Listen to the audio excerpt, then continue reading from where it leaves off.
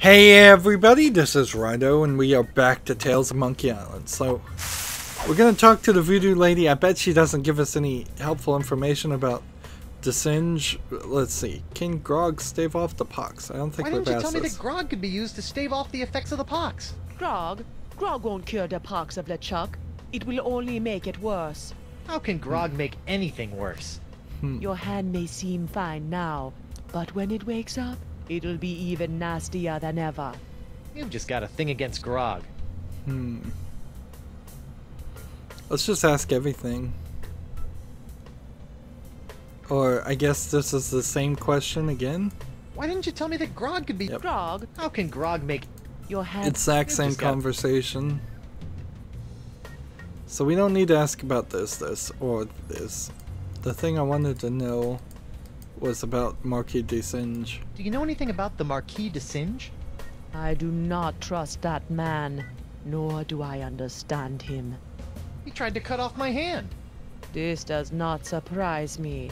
Scientists such as Desange would shatter the soul of the world to answer a few petty riddles. The fates alone know what he's done to this poor island. I found evidence that de Singe has been manipulating the winds of Flotsam Island.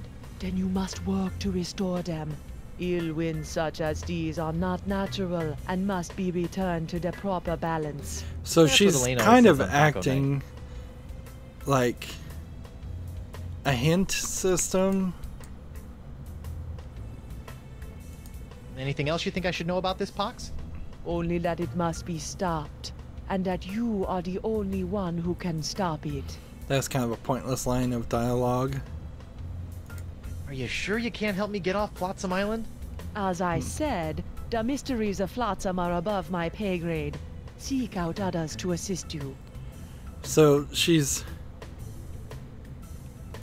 kind of just repeating that she's this has been useless. disturbing, but I've got an island to escape, a wife to find, and apparently a giant voodoo-sucking sponge to hunt.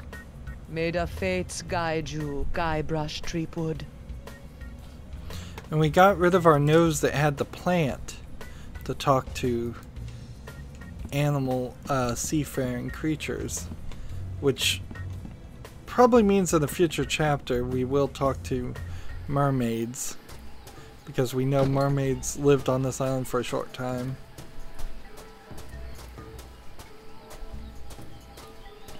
So we're looking for something pretty normal in the form of an axle. I just don't know how to get it. And without that axle piece, I can't fix the broken item that I need to fix.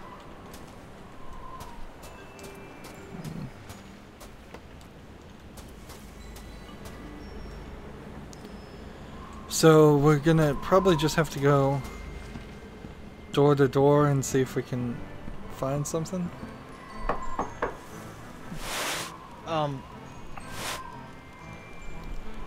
Squeaky blood red carpet. And let's look at our inventory just to make sure. Mask on the door? Nah. Club 41. I wonder what the 41 stands for.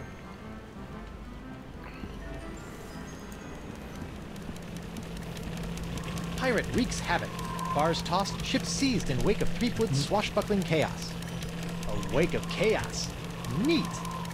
Is this the same response each time? Pirate wreaks havoc. Yep. A wake of... So we have an ink vat. And nothing really new to do with ink vat. I don't want to get ink all over that. Actually, I kind of do, but I don't think it'll help. Today's forecast calls for the pox of LeChuck oozing in from the rock of gelato, combining with Flotsam's stubbornly sucking winds to create a Cat 5 crud storm. There's a lot of items in this game using the Telltale engine that I feel like they made them have sound effects and did never quality assured the volume of those sound effects for where a character might be standing in the game. Flotsam Keelhauler Gazette. All the news that floats, will print. And it's causing me to think that there's they're important items when they very well might not be. It's nice to see the Keel Hauler printing press back in action. I wonder if I should have held out for some royalties. So I probably need to break this, I just don't know how. It's locked.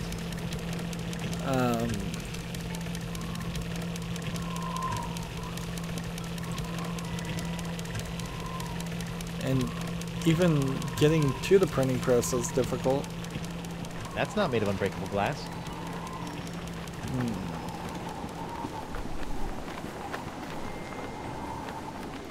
We can talk to Hemlock again.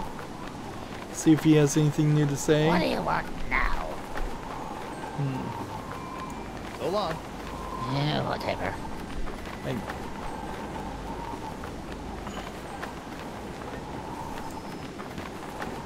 Patchy.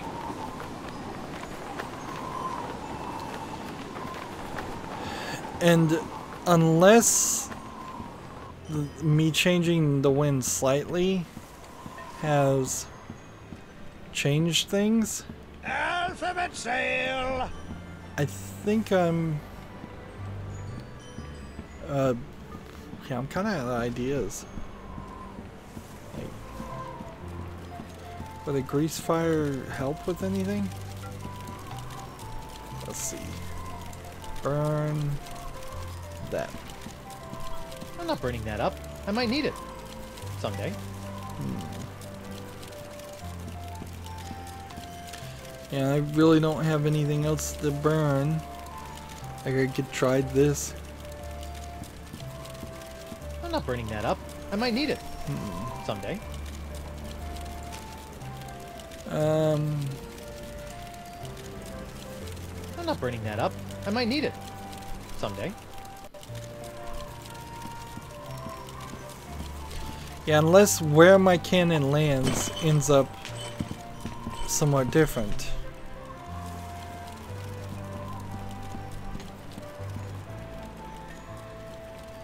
We still have this tar barrel in the hatch too. There'll be plenty of time for frolicking in the ship's hold later. 5.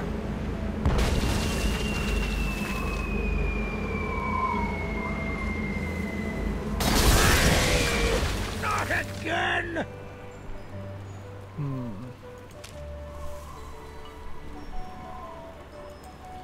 And this still doesn't work with I don't this. think that a YouTube would be useful there.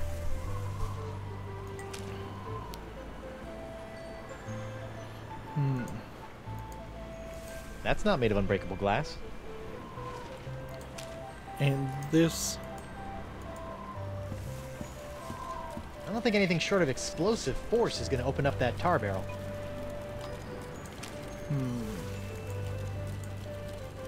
I don't think anything short of explosive force is going to open up that tar barrel.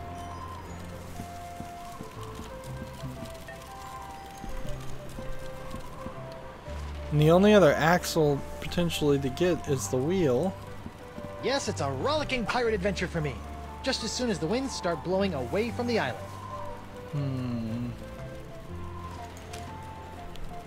And this doesn't work with the wheel. I think this thing only works on ancient flotsam artifacts. And this on the Nope. wheel. This on the wheel. That's not made of unbreakable glass. So unless I'm missing something. I don't think that a YouTube would be useful there.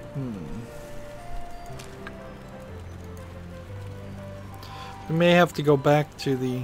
No. We may just have to go back to the big statue wind device. And see if maybe there's a different way to finish off that final puzzle.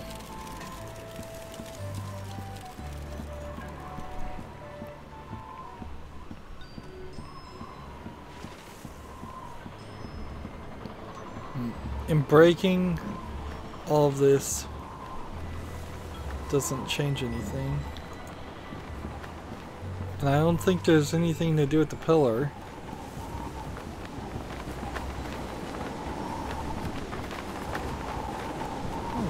Carvings of mermaids. Or are they mermen? don't really have the education, jacket, or fedora to properly interpret ambiguous ancient carvings.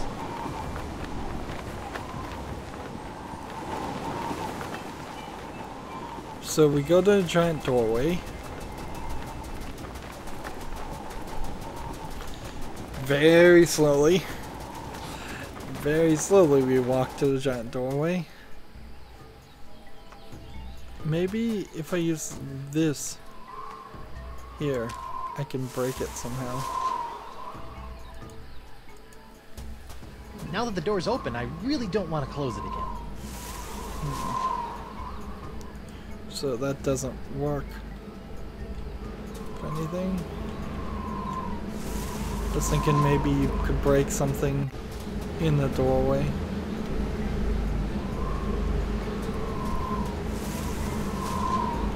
According to DeSinge, this ancient doohickey controls the winds on Flotsam Island.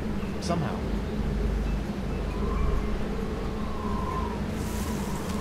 What if we did this again? It won't let me.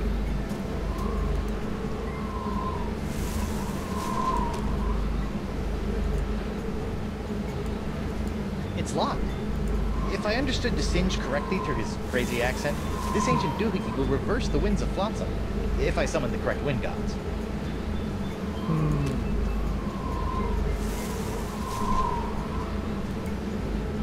That's not made of unbreakable glass.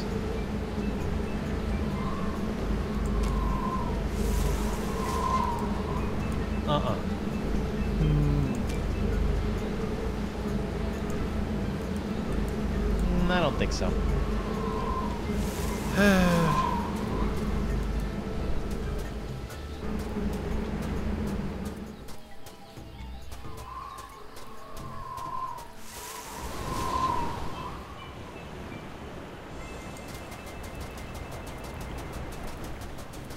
So we have the dock. Let's figure out the final wind idol thingy and get the heck. Threepwood. Oh, it triggered something new. Jeez. Oh, so now we're gonna try and trick him. So you couldn't even do this until you triggered this cutscene, and there was no indication whatsoever to trigger this cutscene.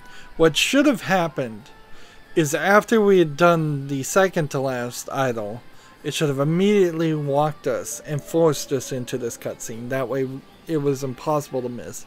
I've wasted, I think, probably at least 5 minutes wandering around, not being able to do anything at all because of this. Just bad story flow, bad gameplay flow. Hey, look! It's King Louis XII! My liege, I thought you were dead. And grab the rifle. Yeah. Okay, I've got it. I was supposed to use the YouTube. The Finally. good thing DeSinge's rifle is just as wimpy as the man who built it. Alright, so if I just walk this way. You're still here? But of course. How'd you beat me here anyway? Once I heard the surge change in the wind, it was child's play for a scientifically trained intellect of my stature to deduce which of the four winds remained. So, now what? Now, my annoying pirate friend, you hand over that ancient leverometer device. I restore the winds to their full sucking force, and you accompany me to my laboratorium so that I can properly remove and study your hand with the pointy sticks of science! Leverometer? The thing with the seahorse on it! Oh, yeah, I don't think I'll be giving you that.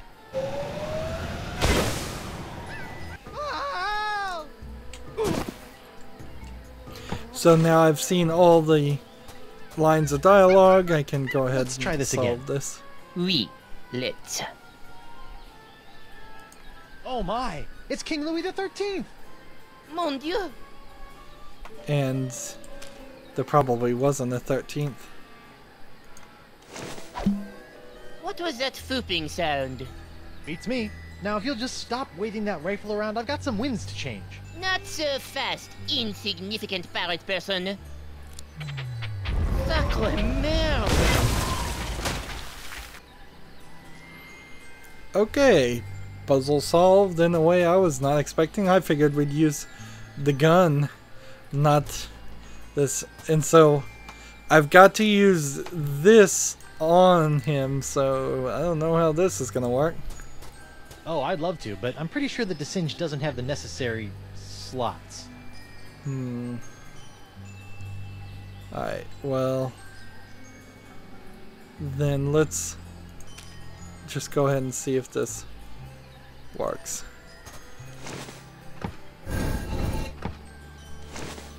I wonder what I'm doing wrong. Let's see. Put this on it. Nah. And again, it glitched. A pretty obvious bug. We still have the YouTube, really? I don't think that a YouTube would be useful there. Let's just look at this. Looks like the wind gods of Flotsam are pointing that way.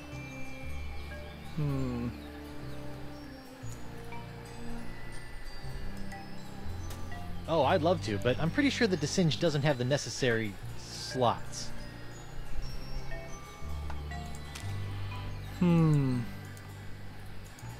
Nope. No. So you don't use the mask.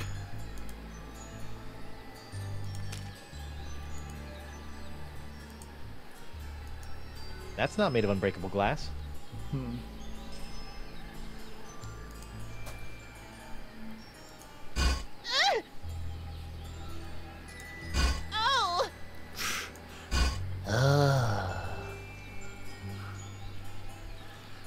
But I could do this forever and like I don't need to see that in manatee vision. So maybe we combine this with this.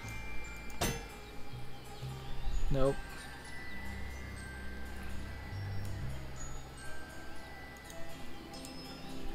Oh, I'd love to, but I'm pretty sure the Desynge doesn't have the necessary slots.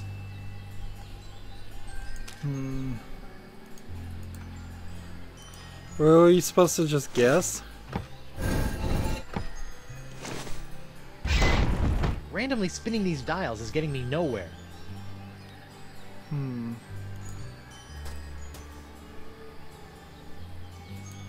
Oh! Oh!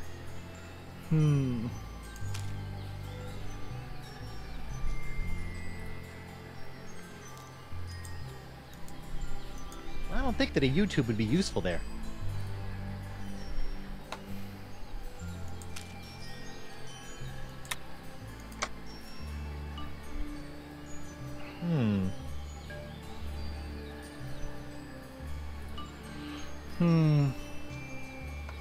Well, there's only 4 on the ancient weather vane, but I haven't been paying enough attention to know Interesting. the ones that it hasn't been. But I don't think I've had a 3-eye with a curvy lips before, so let's assume that this is it. And then let's see, let's look again. So this one here, 3-eye, I see. flat drippy nose with a curvy mouth.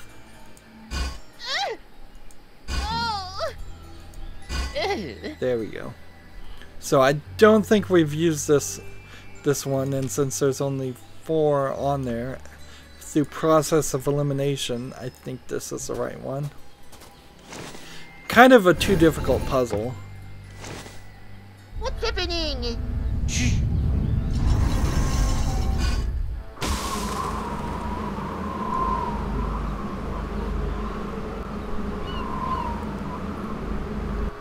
Of course, this also probably means that pox storm is getting Alright. spread even further now. Ooh, the pox is blowing out to sea. Hope that doesn't come back to bite me in the fundament. Well, I'm sure it'll be fine. Zut alors. The winds. Do you have any idea what you've done? Without the winds of flotsam bringing me a steady supply of injury-prone para-test subjects, the pace of my groundbreaking experiments will slow to a crawl. Talk to the hand, sicko, cause the pirate ain't listening. Ugh, mark my words, Threepwood. You'll rue the day you cross the Marquis de Singe. And your little hand, too. Rue? I don't know the meaning of the word. Well, looks like my work here is done. I better hurry back to the screaming narwhal before the flotsam. They kind of get did wind the of same wind. joke twice, and now they're snapping again. They Ben had Winslow, stopped snapping for a while, which Raise was anchor and nice. get us the heck out of here before the winds change. With pleasure, Captain.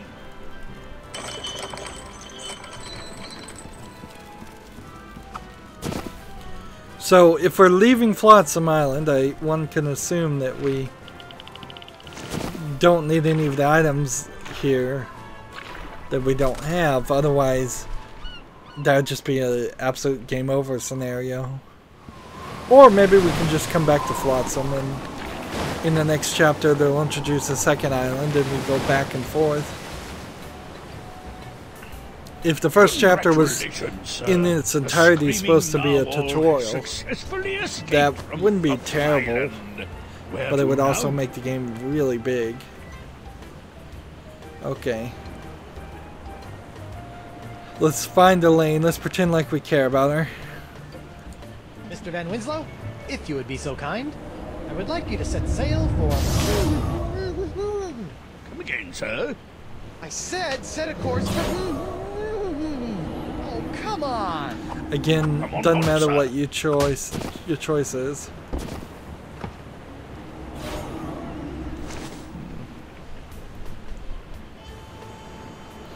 So we can't. Winslow, Sir. set a course for here. Hey! Ow. Whoa! Ow! You can't point either. Interesting. So there is one more I'll puzzle. sleep when I'm dead. Or later tonight. Our cursed hand is proving to be problematic. Nothing like a deafening cannon discharge to clear the mind. And let's see if we can climb the mast now. That's the main mast of the Screaming Narwhal. Or main tree. And the hatch. Ow! Ow! I can't open the hatch and the tar barrel. This tar might be useful. Ow!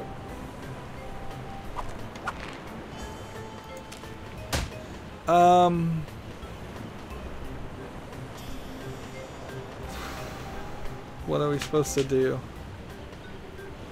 Can we get rid of this and just be done with it?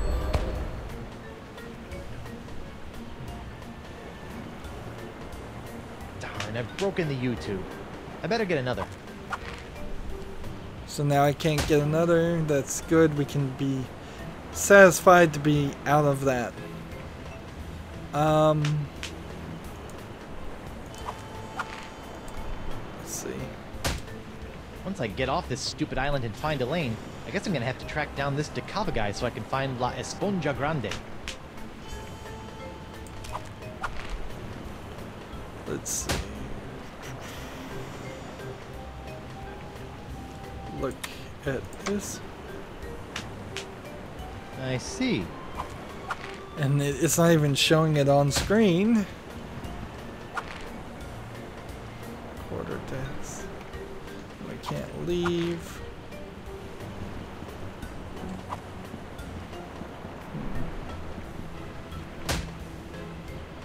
Captain on deck. So he does something different when you up Mr. here. Van Winslow, set sail for the... What's that, sir? I said make way to the... Well, that's not gonna work. How about we turn the wheel?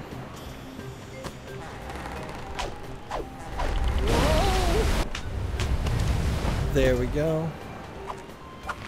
That's what we needed to do. Is we needed to spin this so we can... That's one strong barrel. And then fire the cannon. Well, that's just swell. My brand new ship's all covered with tar. This is all your fault, you know. Ow! And now that adjusts the ship. And let's just pick up the tar with our hand. Hey, I bet this sticky puddle of tar would be perfect for trapping my evil hand. Well, I guess I shouldn't have tipped my, hand. Let's see. What do we use the tar with? Now, why would I want to get that all covered with sticky tar? We lost our parrot, so that's... Now, why would I want to get that all covered with sticky tar?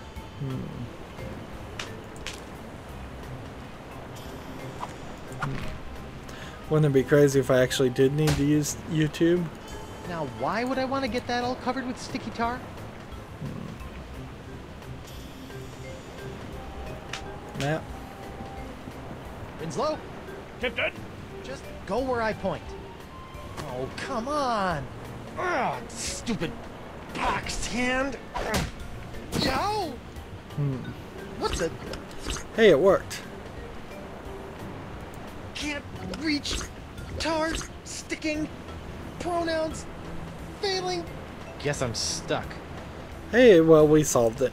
Mr. Winslow, make way for the Rock of Gelato. Aye, aye, Captain. So, a short little puzzle. Get me some grog for this hand. And he's gonna use grog to make it even worse. Finally, the Rock of Gelato. Now to find Elaine. Mr. Van Winslow, my spyglass. Aye, aye, sir.